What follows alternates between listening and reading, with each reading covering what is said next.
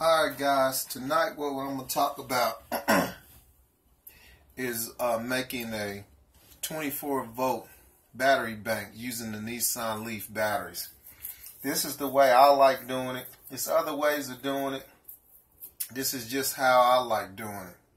I like to run all of my batteries that I'm using. I like to run each bank in parallel.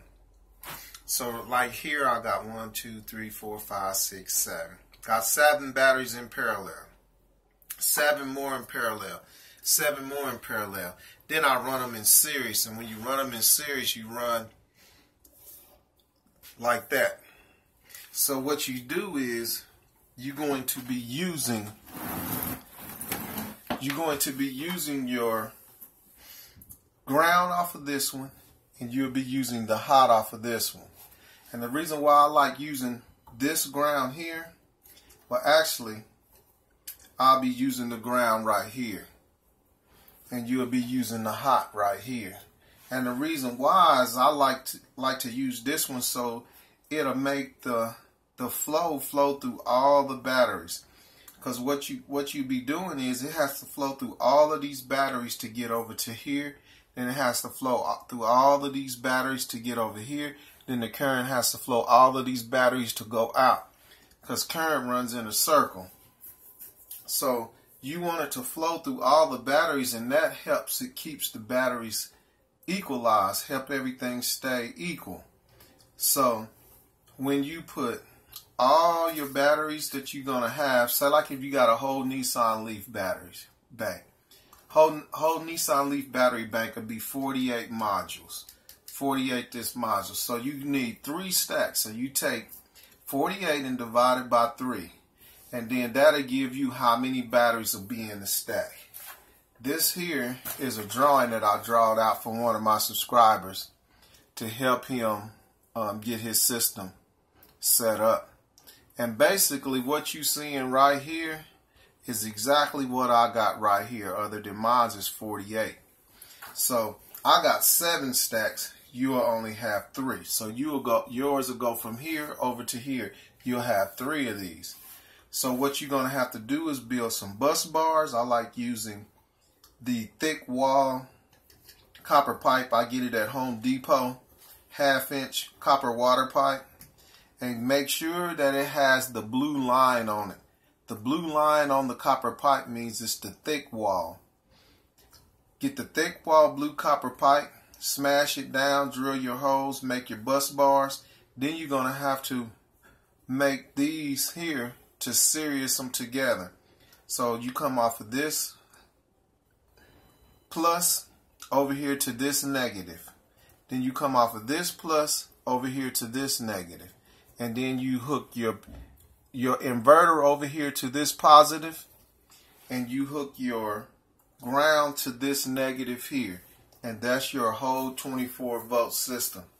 Now I put these in because these are the taps, because in a Nissan Leaf battery it's actually 4 different batteries inside, and you got 2 batteries, 2 in parallel, 2 in parallel, then they series to 2.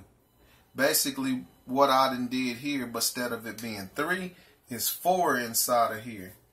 And this will be the positive on that other battery. So you will have negative, positive, and then, well, it's backwards. You have positive, negative, and then positive. And what you do is, the reason why I put this down here, this helps the battery stay equalized when you tie them all together, just like I do here. You tie that one all together, you tie this one, you tie this one. And basically, that's how I do mine.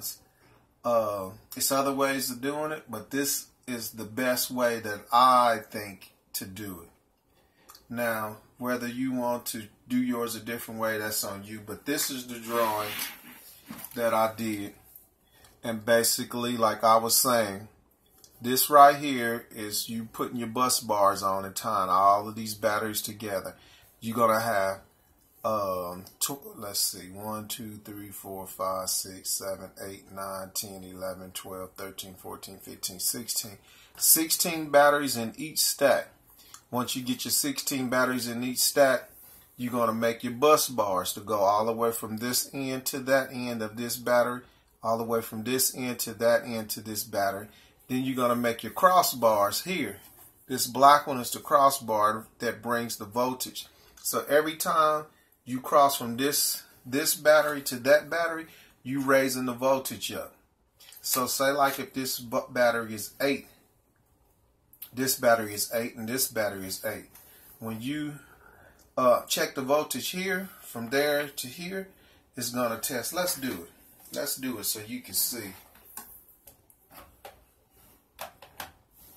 We're going to, I don't know if you can see that real good, but I'll tell you what it says.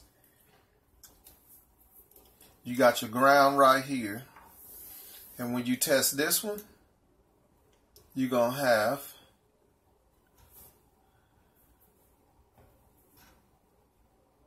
3.9. Then you come over here, you're going to have 7.9. Then once you cross over here, well, you got to cross over to here, you're going to have 12. Then you come over to here, you got 16. Then once you come over to here, you got 19.9. And once you come over to here, now you got 23.9. So that's how you're going to do it. Every time you run one of these bars over to the next one, it's going to raise your voltage. When you run it over here, it's going to raise your voltage. So basically, that's how you do the 24 volt on the Nissan Leaf battery.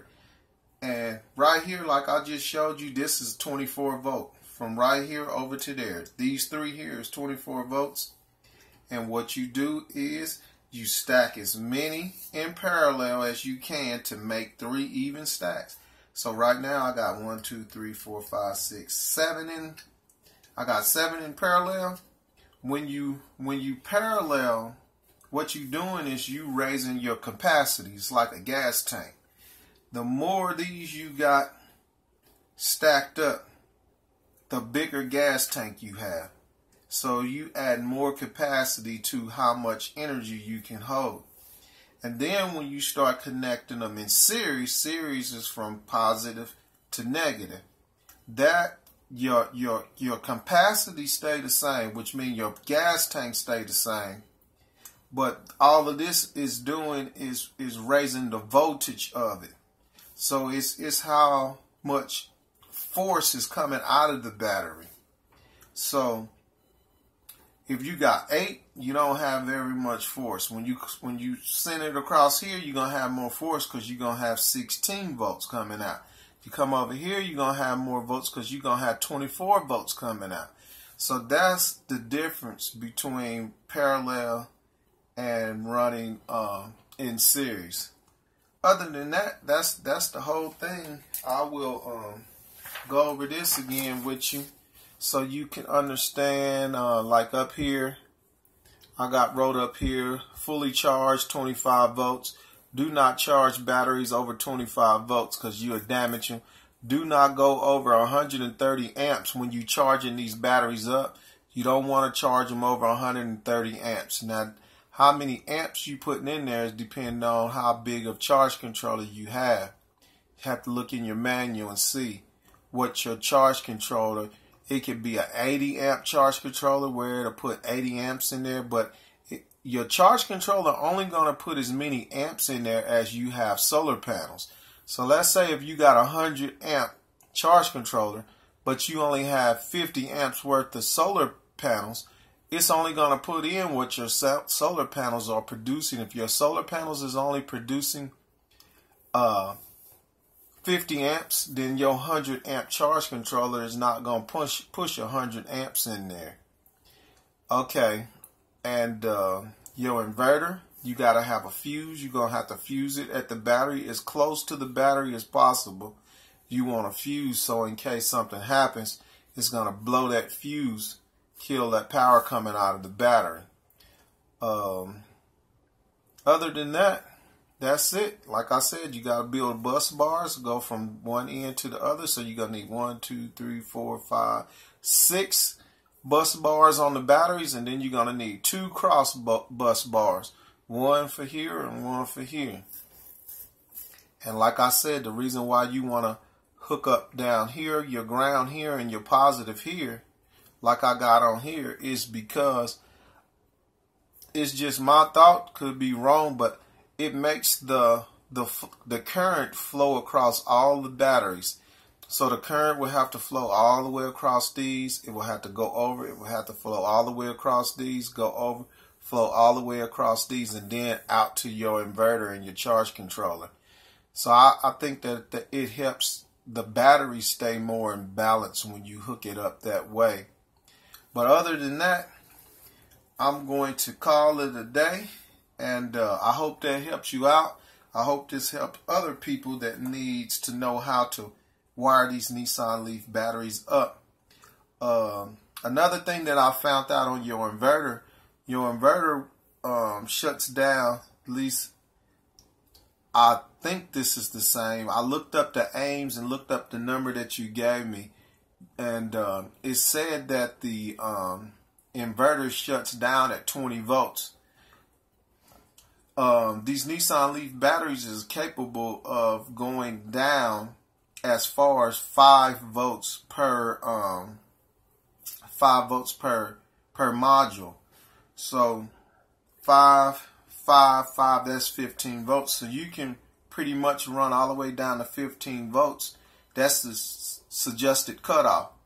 You're going to be cutting off at 20 volts. So you're going to be way in the safe as not damaging your batteries, as far as if you leave your inverter on and the inverter run all the way down to where it completely shuts off. It's going to completely shut off at 20 volts, which is going to be more than enough time before it does damage to your batteries.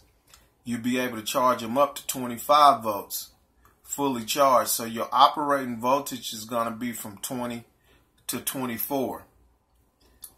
Other than that, I think I ran over everything with you, and if anybody have any comments, leave it in the comment box at the below, and I'll try to get back to you as soon as possible. And thank you for watching. Have a good day.